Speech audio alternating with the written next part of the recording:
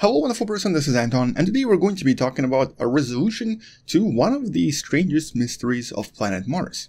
And no, we're not talking about the face on Mars. This has been resolved many years ago. We're talking about this thing right here, this really unusual cloud-like formation that you can also see in this image right here, that was originally discovered in 2018 by the mission known as Mars Express, and was coming out of this strange ancient volcano known as Arsia Mons, that we know for a fact has been dormant for basically millions and millions of years. So what's creating this strange cloud? And why does it actually look like the volcano is literally erupting? What's causing all of this, and how does this all work? Well, first of all, it's important to understand that today we know that Mars is geologically inactive, and has actually been geologically inactive for a very long time. And although it does host quite a lot of volcanoes on its surface, including the largest volcano in the solar system, Olympus Mons, this monster right here is like 3 times bigger than Mount Everest, by the way, all of these volcanoes were erupting billions of years ago. None of this should be producing any plumes or any smoke. And so naturally we know that this plume is not coming out of the volcano itself. Something else is forming it. As a matter of fact, it's not plume at all. It's actually clouds. It's a cloud-like formation that seems to be created by the volcano and the shape around it. And because we know that Mars actually does have clouds once in a while, and the cloud formation is something that we've seen before in various observations of Mars, the question then becomes, how exactly does this cloud form? And unfortunately for many years now, the scientists, after seeing this originally, couldn't really answer this question for one simple reason. The reason being that there is just not enough probes orbiting Mars to observe when this particular cloud forms and to actually detect what exactly is happening around there. And so unfortunately, when this cloud forms, there are no probes there to watch it, and by the time that some of the probes arrive to this area to be able to see it, the cloud is already gone. And so this cloud is not permanent. It appears seasonally and is only visible during certain times of the day. And in the last couple of years, the scientists worked out that this cloud seems to only appear during the Martian summers. Interestingly enough, when other clouds tend to disappear. For example, in this image from the Opportunity rover, these clouds were captured during the Martian winter. And by the time the summer arrives, these clouds disappear. And surprisingly, that's exactly when this cloud comes out.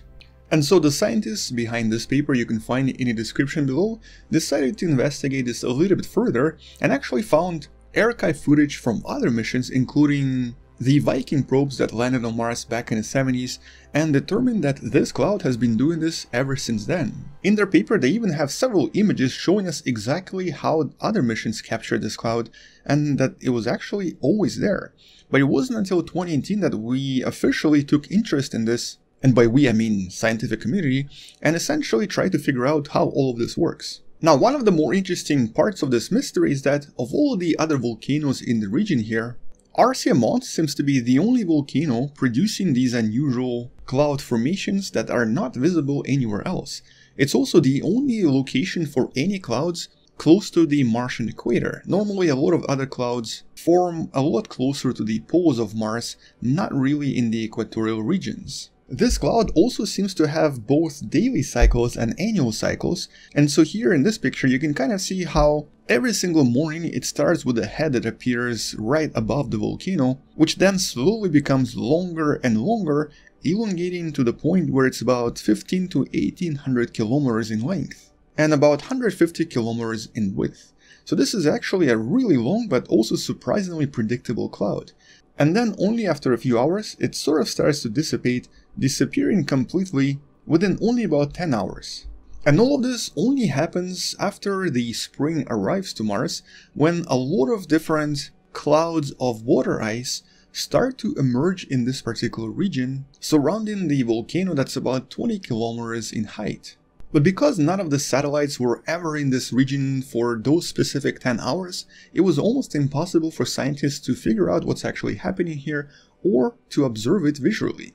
Until one of the teams realized that they can actually use one of the technical cameras present on the Mars Express missions. This camera is known as VMC, or Visual Monitoring Camera, and its main purpose back in the days was to actually just observe the successful separation of the Beagle rover as it separated from Mars Express on its way to land on Mars. But it's literally a webcam. It has very low resolution and relatively limited capabilities. Also, the rover itself was unfortunately lost during the landing because apparently 2 of the solar panels never really opened up, allowing the Beagle to operate or to even transmit any information, so the mission itself was only partially successful. But nevertheless, the MC was later reactivated because scientists realized they can still kind of use this camera despite its low resolution to observe Mars from the location where no other probe can see it. And this is exactly how the scientists were able to create this beautiful animation, and you can kind of see that it's very low resolution, but it does show us the formation and the evolution of this cloud.